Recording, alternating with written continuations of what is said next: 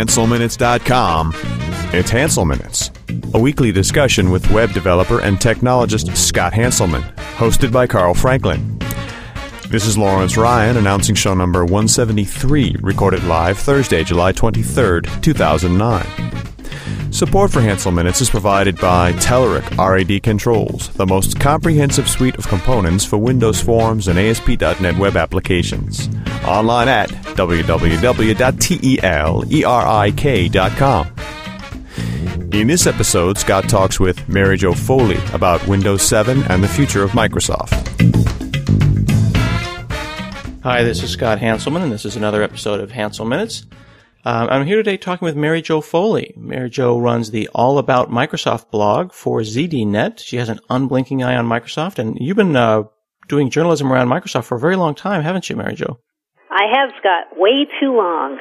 Are you sick of looking at just one company? No. You guys are always a fascinating company because every time you think you've figured out Microsoft and you've got it all figured out and you know what they're going to do, they do something surprising. Yeah, that Project Natal sure surprised me. I didn't see that coming at all. Yeah, really? Well, it's good they can still surprise people who work there. Well, it's funny. I mean, we're 80,000 people, and when something like Natal comes out, or they go on Jimmy Fallon, I always get a cousin or someone calling and saying, "Oh my goodness, why didn't you tell me?" I'm like, I have no idea. They don't tell us anything. I mean, I work for the developer division, so I think about developer tools. I think that Windows 7 coming out was just as exciting and wonderful as anybody else did. So, yeah, I was thinking it was very exciting myself. But it was funny. I was talking to somebody yesterday, and I said, even though I don't work on the Windows team, never have worked for Microsoft, whenever a new version of Windows comes out, I still feel kind of like I'm part of it in a way because I have to write about every little twist and turn of Windows. I mean, I've been writing about Windows 7 for 3 years, so It's like, wow, they did it. On to the next thing, Yeah, I feel like you should get your little ship it badge or your piece of clear plastic that you put on your fireplace mantle that says my non-blue badge. Yeah, well, it's interesting. I've worked at Microsoft now. It'll be 2 years in September, October, somewhere in there.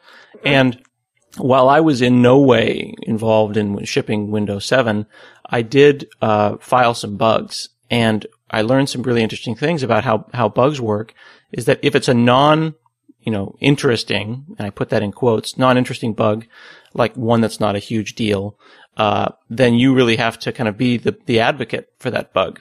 So I think I filed maybe 10 or 15 bugs, and I got 6 or 7 fixed. And these are all kind of mostly aesthetic things like, this icon is ambiguous, or, when you do this really obscure thing to the start menu on a Tuesday, then this happens. But when those bugs closed and you can search in the bug database for Scott H.A. and you go, what did Scott H.A. file? I feel like, hey, yeah, I made this a better product. So I feel like if I ever hear that someone did that weird thing to the start menu on a Tuesday and it worked, then I had a tiny, tiny role in that. And that was a sense of pride I didn't think that I would get, because I'm trying not to be assimilated by the big blue monster. Yeah, I mean, I have done nothing like that. I get to play with some of the test builds of Windows 7, like I got the beta and the RC. But, I'm not a techie. Even though I write about operating systems, I kind of write from a layperson's point of view. So I still was interested in seeing how the whole process works and how that all happens and how bugs get fixed or don't. It's interesting. Yeah, the triage process is really interesting. They put a lot of thought into what the end user experience is going to be. I found some really obscure bug when a certain printer was installed, when when a certain printer was plugged in, when you booted up, then your boot up would be slower. And it was some obscure firmware driver, and they had to think about, well, how many of these printers are out there and what'll happen? It's really interesting to me because with like Apple products, you've got a lot less hardware diversity. But with Windows, man, you don't know what anybody's running. Who knows what random TV, European TV card that they have plugged into some random mouse, and it all has to work together. Yeah, I mean, it's always kind of funny to me when people just say, well, Apple's products work so much better together, and like, why can't Microsoft do that? I'm like, well, if Microsoft owned the end-to-end process, they could too, but that's not how it works, and there's all these different parts that come from different places, software, hardware, drivers, this, that. I mean, there's a lot of things to mix and match and see if they all work. Mm-hmm. Now, you just said something interesting. You said that you've been writing about this from the point of view of a lay person.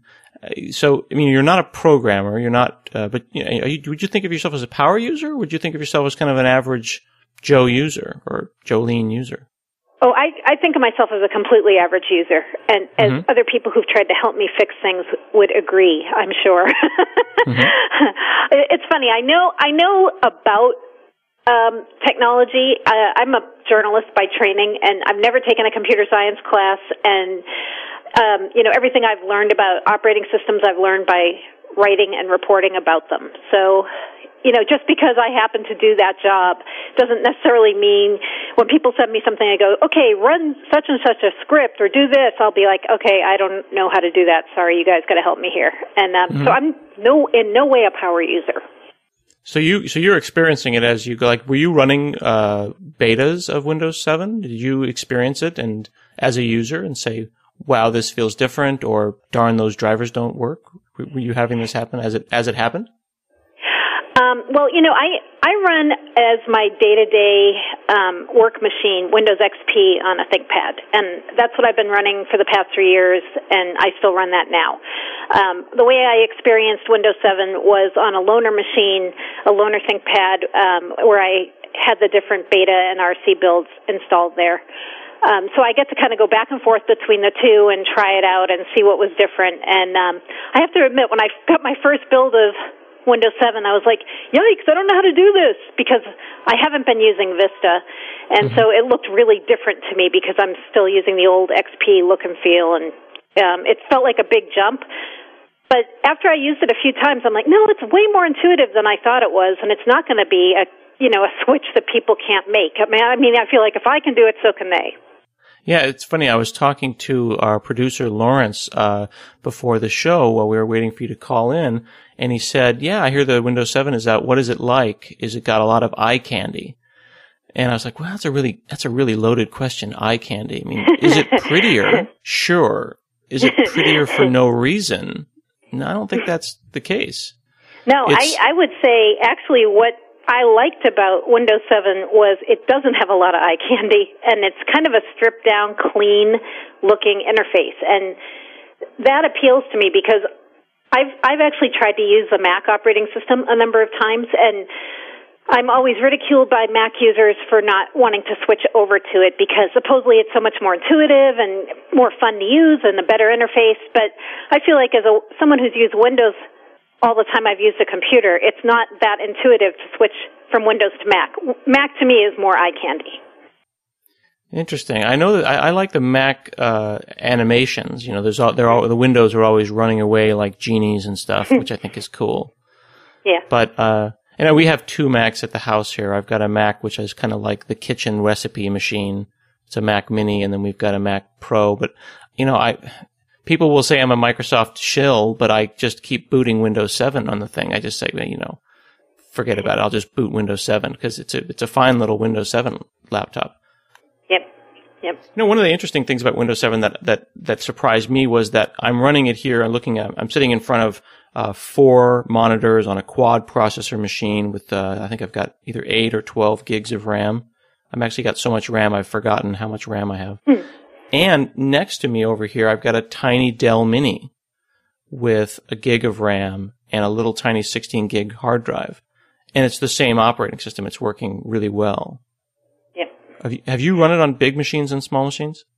I haven't. I've only tried it on the ThinkPad, but when it comes out in October, I'm really, really interested in buying a copy of Windows 7 preloaded on a netbook. And the reason I am is because I'm probably like one of the stereotypical types who would make a lot of use out of a netbook. I have a regular machine at home that's my laptop, everyday machine, but I want a machine I can just grab, throw in my purse, and go cover a press conference. And my laptop right now is a little big and a little heavy to do that. So I'm like, wow, wouldn't that be cool to have a really good operating system on a netbook and just be able to take it and go and then come back home and use my regular desktop. So a little mix and match thing going on there. Yeah, this talk of the Intel guys, the bosses at Intel, the suits, the executives saying that netbooks really aren't that useful seemed silly to me. I love my netbook. If it could get even a little bit smaller I wish it could have a fold-out keyboard even. I was one of those guys who used to sit on an airplane with a Palm Pilot and a fold-out keyboard. Remember those little keyboards that were like the size of a wallet, and then you'd go, and it would suddenly be a full-size keyboard. I'd sit there staring at this little black and white screen trying to write like the great American novel, just because of the satisfaction I would get carrying an entire portable word processing system in my back pocket. Yeah, I always feel like that too. It's funny because a lot of people say, oh, you don't really want a netbook. You want a full-fledged laptop. And I think there's kind of this disjointed understanding about who really does want a netbook. Like people are like, oh, it's only low-power users, and they get really frustrated with the keyboard. They get really frustrated with not enough memory. But for somebody like me, like a, quote, information worker, as I'm called in the way Microsoft categorizes people, a lot of days I don't open a lot of apps. I might open, like, say, Word and an email client and a browser, and that's it for the whole day. Like, I don't use anything else. And so a netbook would be perfect for that. Yeah, I'm looking at my taskbar here. I've got TweetDeck, I've got a browser, chat window, Zune, and Outlook. So, I don't know, what is it, 6 applications? Yep. For some reason, the day of having 20, 40 different applications running at the same time, unless I'm actively developing, I don't find myself running 1,000 applications. Yeah, I mean, and if all you do is kind of what I do, which is create and consume information, you don't really need a lot of other apps. Like people are like, "What about Photoshop?" I'm like, "I've never used Photoshop in my life," Well, yeah, it's funny. I actually use Paint. I use a program called Paint.net, which is a little free application. It's almost like what you used to need is built in now. So. I used Photoshop back in the day, and then now I don't have to buy Photoshop because I'm not a professional designer. I'll use Paint.net, which is free. And then, more and more I'll just use the paintbrush that's built into Windows 7 because it'll save as PNG now, and it'll do the stuff that I need. So the expectation of what comes out of the box is greater. Yeah. Like I noticed that Windows 7, my DVD, remember the whole thing with Vista? I think you probably covered this. When DVDs wouldn't play out of the box, you had to go and get a codec or download something to make your DVDs play. Yep, I remember that. Now, just even really complicated codecs on Windows 7 work out of the box. I didn't have to download any fancy a codec, of course, for those folks that don't necessarily are native English speakers or I think it's compressor, decompressor, and these are the files that allow you to watch various videos. And Windows Vista didn't have some codecs, I think, early on, and I seem to remember, maybe it was XP, that you had to download a DVD driver to get things working. But I'm realizing that I may want to go and pave my machine, start from scratch with Windows 7, even though I'm running the release candidate. Back in the day, I used to have to install 50 to 100 different applications to get a machine back. I'm looking through my start menu here, and I could probably get a machine up and running in about 4 hours, and it would have taken me several days. Mm-hmm. Now, why don't you run Vista? You said you're running XP on your primary machine. Yeah, I run a really kind of low-end ThinkPad. I've only got a gig of RAM in this ThinkPad, and I never have upgraded it. Back to the, am I a power user? So everybody's like, add more memory. And I'm like, yeah, I don't really think I know how. Everyone's like, oh, brother, come on. But yeah, so I've never really tinkered with it. And, because I'm a one-person shop, I'm self-employed. I'm a freelancer who's self-employed. And I don't have an IT department.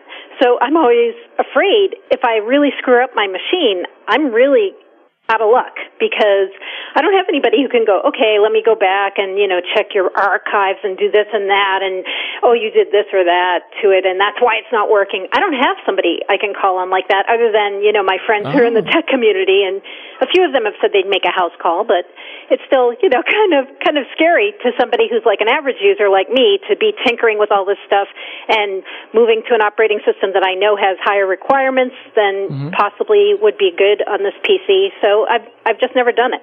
And what kind of a ThinkPad is it? What's the brand, the model number? X60. An X60. Oh, yeah. You'll have no trouble with that on Windows 7. Yeah. You have a gig of RAM, you said? I'm not afraid to try it with Windows 7, but I was more afraid to try it with Vista Plus. Oh, I see. Yeah, well, that's a very good reason. Yeah. Also, with Vista, I got to say, when I also got a chance to test that out as it was being developed, and I never liked a lot of things about it. The hibernation lags and the kind of all the UAC prompts, which they've scaled back quite a bit in Windows 7. So I kind of felt like I'm not really missing anything by not running Vista. I've got a fully patched XP machine, and I'm just going to stick with that until Windows 7 comes. Right. Yeah, I'm trying to get my wife. I got in trouble early on in the Windows 7 cycle because I upgraded her machine to Windows 7 Beta without asking. Oops. So I am no longer allowed to touch my wife's computer. You're banned. Yes, but yesterday when the release candidate came out, not the release candidate, we RTM'd rather, released to manufacturing yesterday. So I'm so excited I get to introduce Windows 7 to my wife, and now there's a family pack, and I want to go get the family pack, and you know what you're getting for Christmas from me, I'm afraid, is a copy of Windows 7. Well, that's not a bad gift, I don't think. I don't think so. Do you think now, you've done a lot of analysis and you've been watching all of this? I mean, is this a winner for us? Is this going to turn things around for Microsoft? That's a big goal there, but it's definitely a winner. I think it's really great. I have to go with the analysts who say it's what Vista should have been. It's very solid, and it feels like, this is something you'd want to try and not be afraid to, implement in multiple tens of thousands of seats across your company. There's a lot of other things Microsoft has going on besides that, which make me scared to say it's going to turn all of Microsoft around. But I think it's really solid, and I think it was admirable that Microsoft did what they said they do. They got it into RTM within the window. They said partners seem to really like it. I talked to Dell and some other OEMs, Toshiba, and they really think it's pretty solid and are committed to it. So those are all good signs. That's good. Because you get a pretty wide, like you said, you work for yourself, so you're completely objective in this sense. So you contract to ZDNet. Is that how that works? Yeah. I blog for ZDNet, and it's public information that the way we get paid by ZDNet is we get paid by our traffic.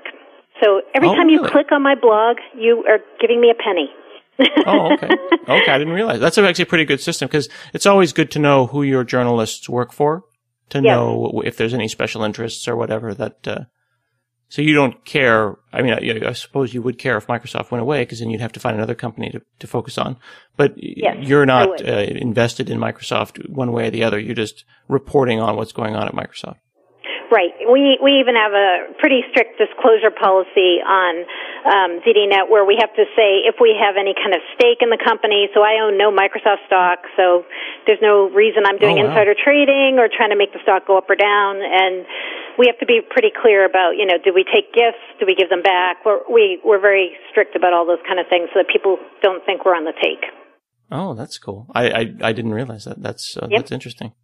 Okay. So you said you've been talking to the different Dell and the different OEMs, and it's looking like we're going to have machines in the stores that are going to have Windows 7 on them pretty soon, before October, middle of October.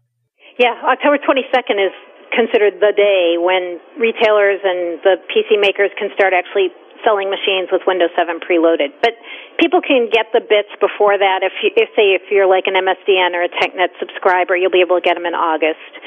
And volume licensees can get them around September 1st. So, people will start actually being able to get them before that big launch date.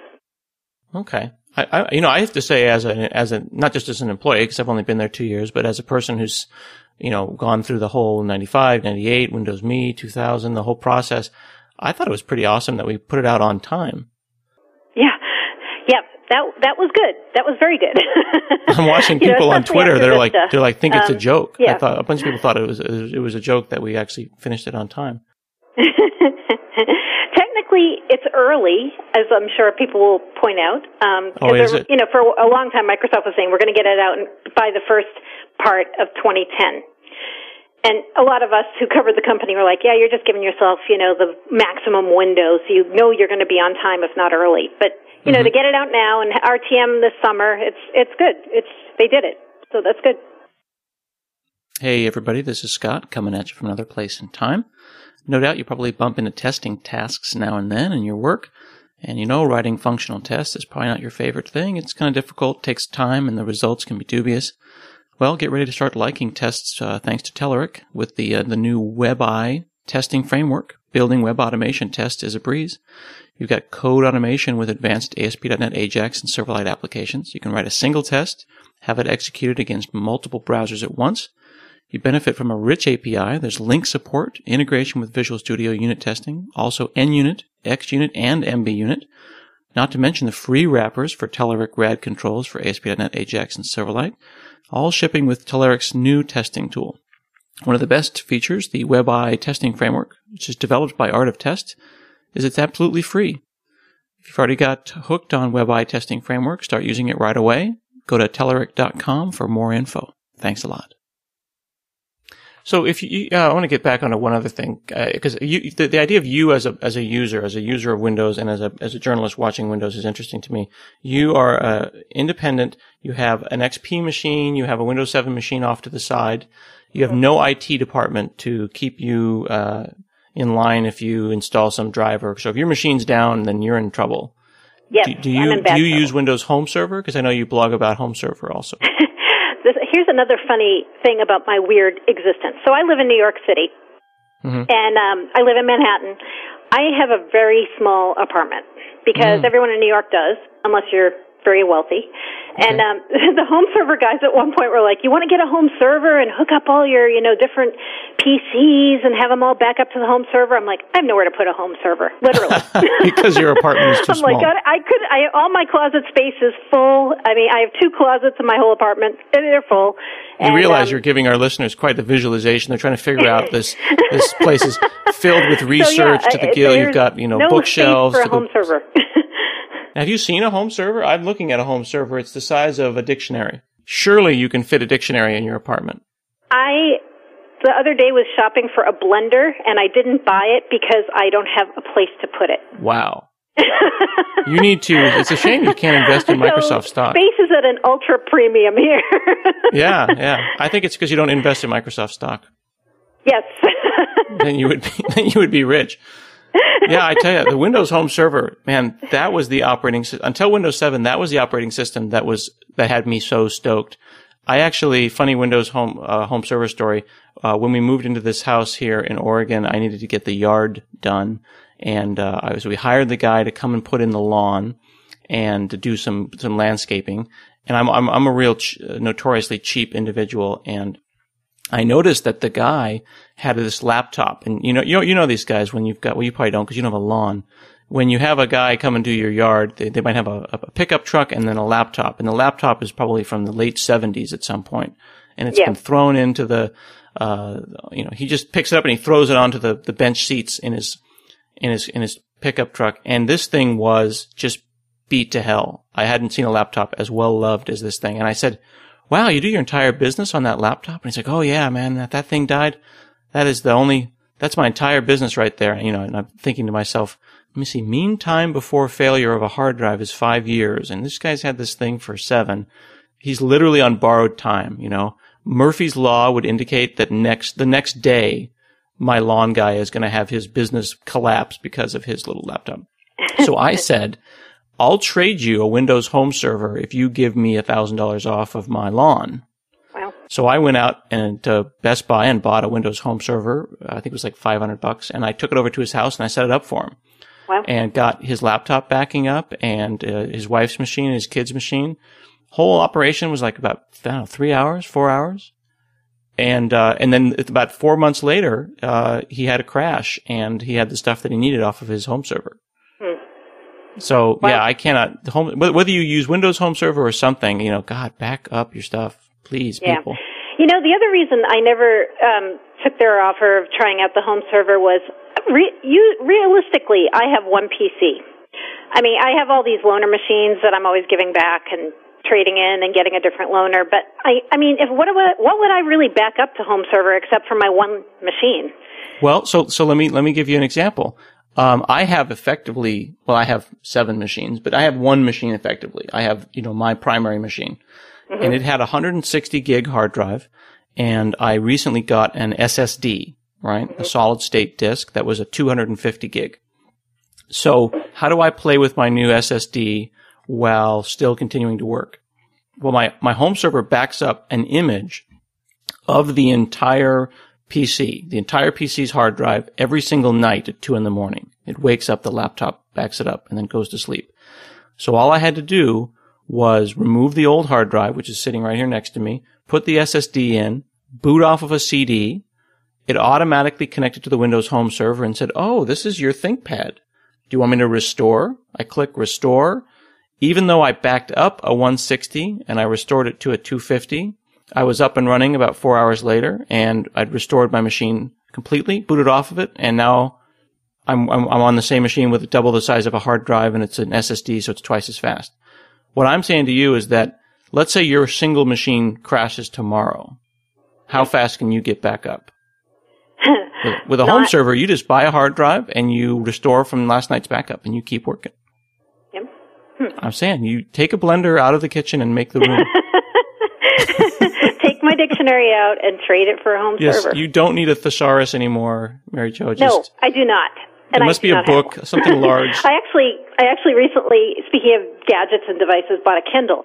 Because fantastic! I was running out of room to get any more books, and I love to read. So I was like, wow, I got to solve this problem because I have no more space for any more books. So I got a Kindle, and man, it's awesome. I love it. Do you have the Kindle 2 or the Kindle DX? Yep, I get the Kindle 2. Okay. Now, I actually love my Kindle. I've talked about this on my blog a number of times, that the Kindle is a joy. Although I'm going to try to borrow a Kindle DX from somebody in town because I want to see what the larger one is like. Now, I get the New York Times on my Kindle. Have you set that up too? No, I just read the Times on the web. So. Oh yeah, well, that's the same thing. The how many books do you have in your Kindle, and have you done the audiobooks? I really have never gotten into audiobooks. I really still like to read visually. So I got my Kindle in, I think it was around April or so, and I've read about 10 books on it so far, because I've noticed I can read way faster on the Kindle than I can paper, and it's just so handy because I travel a lot to be able to just take everything with you in this little tiny device. I get stopped everywhere I go in New York. People are like, is that a Kindle? Wow, cool. Can I hold it? I feel like I should get a commission on selling them. You just said you read faster on a Kindle than a regular book? How is that possible? I've noticed I am finishing books way faster. I think it's because I just keep a finger on the next page button, and my eyes just kind of go zing, zing, zing, and next page, next page, next page. Next thing I know, I'm done with the book. So I don't know why. That is interesting. I wonder if people are actually saving time.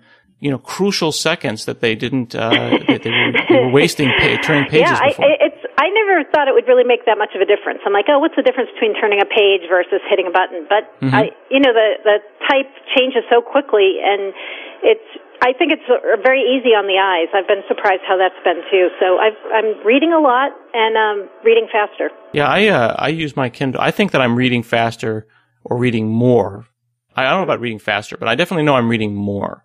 I have the thing with me all the time. I read more magazines, and the thing that I feel really the worst about is kind of exactly the idea that this is a direct link from Jeff Bezos into my wallet. So it makes it so easy to give him money.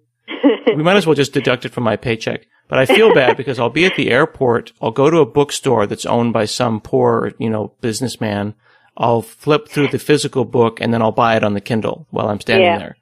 So Jeff Bezos is actually stealing money from this man while I stand in his bookstore. Yeah, I know. It's kind of like the same thing with music, like how you used to be able to go to Virgin Records, which are all closed up in New York now, and you could listen to a CD or listen to new music and then go home and buy the digital version, It's like, I'm kind of stealing in a way because I'm using them to preview if I want something or not. It is sad. Now, this is a jagged segue, but I wanted to make sure we talked about this before I let you go. The Chrome OS, what do you think about this? Well, I've been thinking a lot about it. Number one, we don't know much about it, so it's kind of hard to, quote, think about it. We don't really know what it's going to look like. How much is it really an operating system versus a browser? How much is it Linux versus not? But I was reading a really interesting speculative piece by Michael Miller, who used to be the editor-in-chief of PC Mag, about it. And he pointed out that, Google never said this was a PC operating system. And, everyone's saying it's going to compete with Windows and it's going to be another, thorn in Microsoft's side. But what if he's right and it's not really a PC OS and it's just like a dedicated netbook OS? That's all it is. So is it really meant to go head-to-head with Windows, or is it just kind of a glitzier, souped-up browser? I think it's an interesting question, and I'm really curious to see what it looks like. That is an interesting question. I think that there's kind of two sub-questions there. One is support for drivers, right? I mean, are they going to take Ubuntu and then strip it down and put Chrome browser on it? And then that would be a general purpose PC OS. But maybe they would block it so you couldn't install anything, which is basically an appliance OS. And then the second question is, well, what about Ubuntu? I think that Ubuntu as a Linux desktop has such a following, and people who are into Linux enjoy it so much that they might find that it was presumptuous of Google to go and think that they could make their own. To announce the Chrome OS might offend Linux users who already like their chosen operating system. But I think the really interesting question is, are they presuming a fundamental shift in the way that software is run? Like, who was it who said recently that they thought that the App Store was a bad idea? Yeah, a few people have been saying that recently. Yeah, they're saying like the death of the App Store, like the App Store is a blip. The App Store we're talking about is the iPhone App Store. The idea that you would go to a store online, purchase software for a specific machine, and bring it down.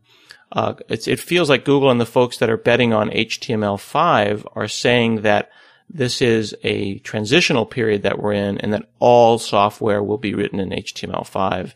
All purchase software will be, something that you'd buy a subscription to or you'd buy access to, but you'll end up running it in some kind of a browser. It was the Palm guys. That's who it was. It was the CEO of Palm, and their operating system on the Palm Pre is basically the entire OS is like a web browser. Yep. I don't know. I think I understand the point of view that really my netbook is a portable browser, but just when I think that, I need to run Excel, or just when I think that, I run Visual Studio. So right, exactly. Or you want to hook it up to a printer. Exactly. Like that's the other thing. We don't know. Can it print? Can it work with any existing peripherals? Like that kind of means it's not, to me, if it can't, is it an operating system, quote unquote, at all? Yep. I have no idea. Yeah. I'm going to be really curious to see what it looks like. Now, when I chatted you earlier, you were asking about a thing called Gestalt. Yes. I'm curious about Gestalt. I read about it on the Mix Online site, and I was chatting with Jeff Sandquist a little bit about it. And I'm trying to think of a way to explain it to a layperson, because it's supposedly meant to make developing easier, so I should be able to explain it to a non-programmer, right? Oh, okay. That's a good question. So can you help me, Scott? Yes, I can. So, in the old days, we wrote HTML, and an HTML was a declaration of what things should look like. And you'd say, here's a table, here's a picture. Isn't that nice? And that was HTML, and it was good. Yep. Then JavaScript, which was originally called LiveScript and has nothing to do with Java, came along. And this let us take the description of what something should look like and add a description of behavior. I could write a tiny program in a tiny language, and it was also good. Yep. And then JavaScript grew up and became a full-fledged, powerful object-oriented engine, and then the JavaScript wars began, and everyone wants faster and stronger and more wonderful. But all the while, there's a group of people who just don't like this language. They just don't find it to be the language that makes them happy. Everyone is speaking Spanish and they want to speak Italian. They just don't like it. So what Gestalt is the opportunity to plug in different languages that make you as a developer happy. So from the point of view of the layperson, nothing changes. Web pages are fun and they look great. From the point of view of the developer, suddenly someone has said, it's okay to speak Italian. Don't worry. We'll speak English. You speak Spanish. We'll speak Italian.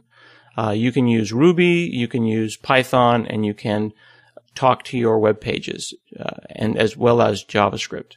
It's just a choice. And the way it's done is with Silverlight, which is a plugin like Flash. Flash speaks one language, but Silverlight is a general system that can speak any language. So it's conceivable that other people could extend Gestalt and make other languages available, all of which just make developers happier. So is Silverlight inside of Gestalt, or how does that work? Okay. So Silverlight is a general runtime. It's a general engine that knows how to talk, it knows how to speak .NET.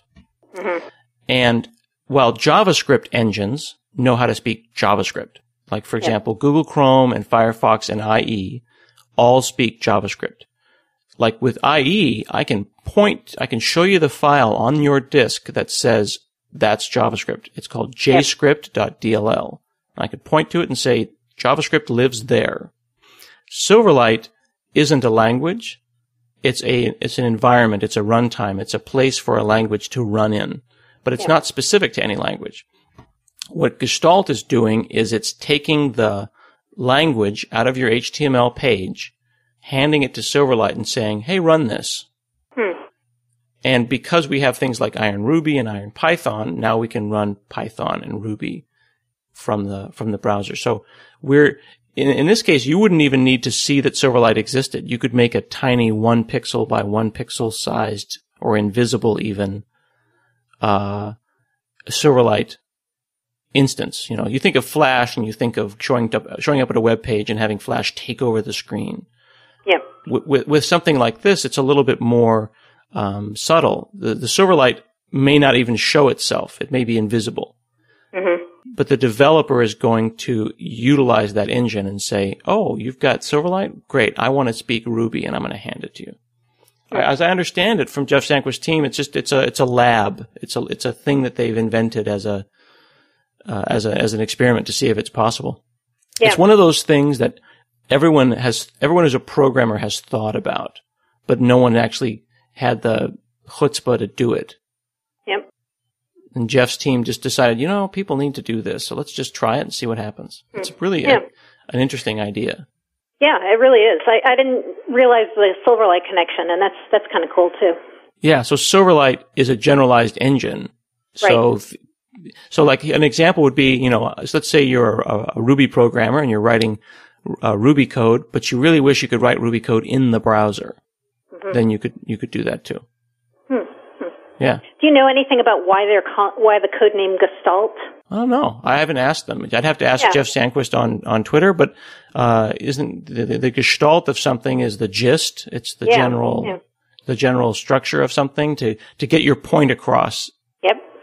So I would think that they're making a point. Well, I would say that I think they are getting their point across. They're using a different language to do it.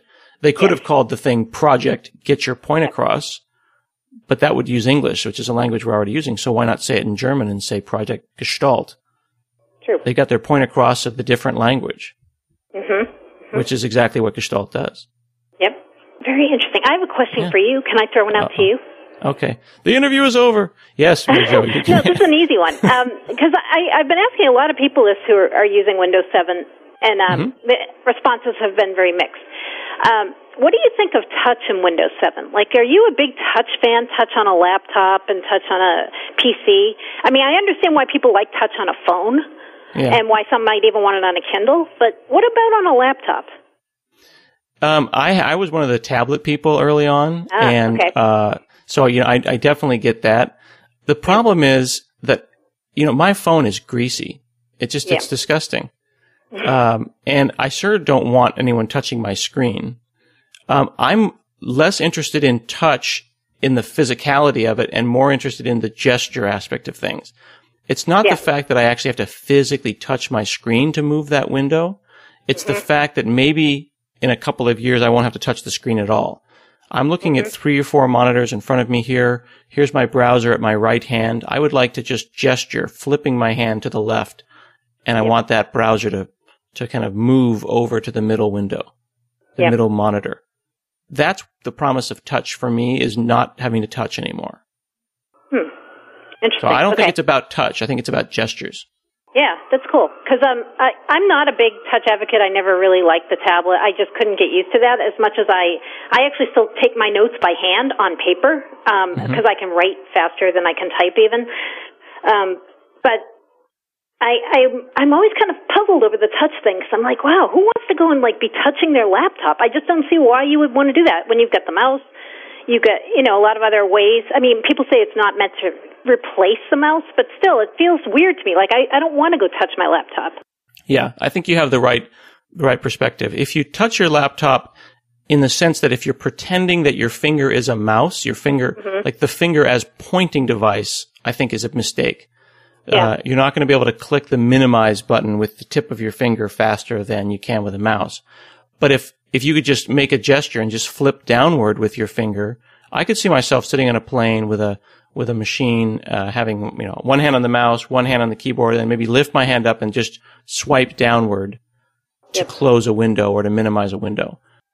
Yes, it would be very handy in a small space like my apartment where my keyboard is kind of like mashed in on my little desk. Do you have any elbow room at all? Are you able to lift your arms in your apartment? I used to live in Seattle, and I rented a 4-bedroom house when I lived in Seattle, and now I live in one room, literally. Wow. Some people say this is progress. Some do not. We need to have you rescued. We're going to send someone to your house, and we're going to have you lowered from the window because this is really concerning. Well, thanks so much, Mary Jo Foley, for talking to me today. And you can read Mary Jo's stuff up at All About Microsoft at blogs.zdnet.com/Microsoft. And you're on Twitter now, too, right? Yes, I am. Mary Jo Foley on Twitter. All right. Well, thanks a lot. I really appreciate it. Yeah, thanks, Scott. That was fun. Thanks for having me on.